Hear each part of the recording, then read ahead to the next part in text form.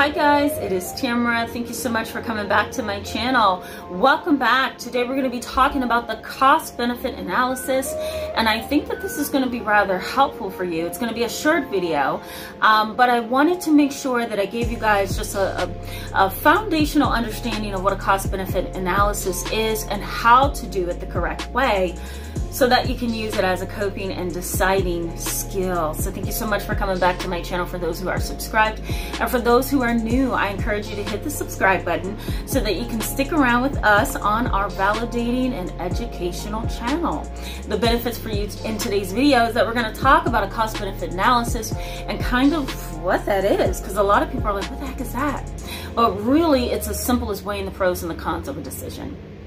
So when you're trying to make a decision, and especially when you're split on an issue, or you're not quite sure how to think or how to feel about something, or like we talked about this week, trying to understand and swim through your cognitive distortions, your thinking errors as we call them.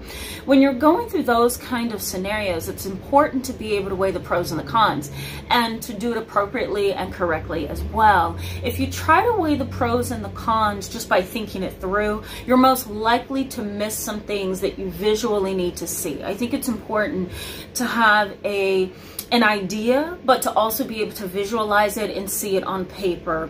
That's why if you come to me as a client or as a patient, one of the things that I like to do is I like to give you paper, pens, Sharpie markers, whatever, pencils, and I get you to engage with me and interact with me using paper and pen. And so I like to engage all of the people that see me, depending on their style and so forth, age, limitations, all of that, in activities that require you to write things down and to process as you write things down. There's something powerful about written expression, right? There's something powerful about putting your thoughts down on paper and being able to look at something and just kind of say, okay, well, this is what I said here, but this is what I said here, and how do I make this work? So being able to visualize what's on your paper, what's in your mind, what's in your heart, what's in your soul, I think there's a powerful component to that. So I really do like to, provide,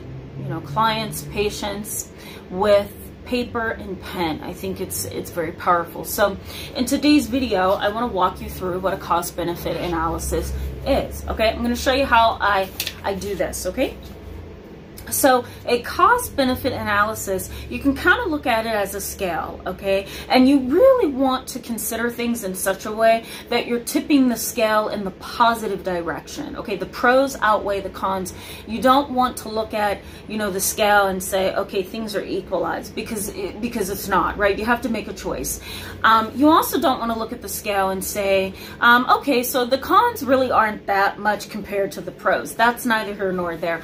The purpose of a cost-benefit analysis is to allow yourself to look at if the pros and the cons are equal in terms of worthiness. So what I mean by that is, if I go with the cons, I'll put it this way, if I go with the cons, is it really worth it, right? If I go with the pros, is it really worth it? Is it really worth what I'm gonna have to go through if I go along with the pros, or if I go along with the cons? Okay, that's really how you want to look at this. You don't want to look at your list and say, well, I have 20 pros and like 10 cons. That's not what we're doing. What you want to do is ask yourself, are the pros, worth all the issues that I'm going to have to get to just to have them? Are the cons really worth everything I have to go through to have it, right? That's the question you want to ask yourself. So you want to start with that. So when you're getting ready to do a cost-benefit analysis on a piece of paper, I encourage my clients to write, is it worth it? Okay? Is it worth it? That's what you want to write on your paper. Sorry, this is my kiddo's clipboard. Is it worth it? Okay? So once you write that down, okay, you want to do a cost-benefit analysis, and it can be very simple, right? You can do one side cons and one side pros, okay? One side cons, one side pros, and go ahead and start writing down the pros and the cons. So an example of this would be, I'm getting married. Or to use this as an example, I'm getting married and my father hates my wife-to-be, all right? If you're a man out there. And because your father hates your wife-to-be, you're not sure if you want to invite him to the wedding. You don't want any chaos. You don't want any family drama. You just want a peaceful wedding for you and your spouse, right? Your soon-to-be lifetime partner. So what's the pros to inviting dad? Well, he could get over it. Okay, so you want to start listing stuff. He could get over it. There's grandchildren he's probably gonna like, right? That's a good one. There's family spirit, right? During weddings, you start to kind of feel like, hey, we're family here. The beauty of the wedding, okay, so beauty of the event. What else would be a pro? Let's say he didn't have to pay for anything, so it's a free ride. Okay.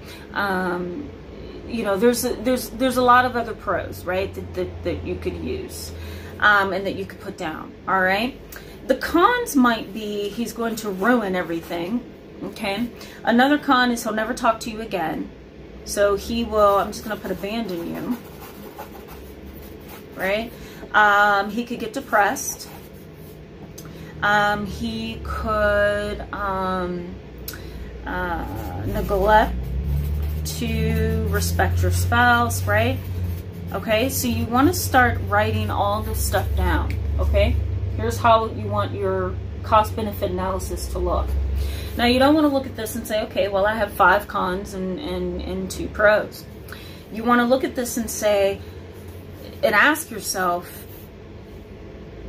the cons, well, if I go with going ahead to marry the spouse, right, is it really worth me getting upset?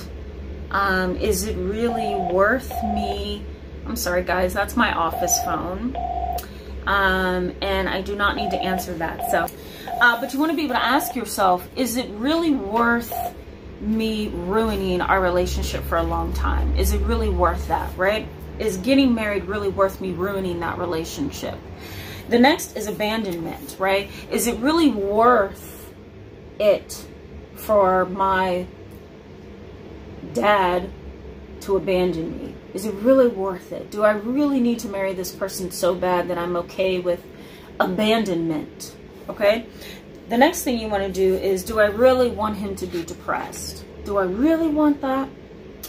Then you want to go to the pros. I'm sorry. So once you're done with the cons, you want to go back to the pros and you want to say, well, what's the likelihood that he's going to get over this? Well, let me just consider his temperament, you know.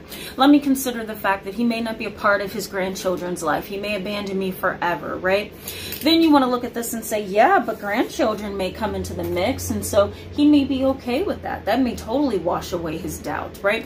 So you really want to methodically and strategically go down this list, right? You want to be able to explore the pros and the cons, and I encourage you to get somebody who's objective, who can kind of help you make sense out of things. Okay, guys? So thank you so much for being with me today in this video. I encourage you to give it a thumbs up if it was helpful to you.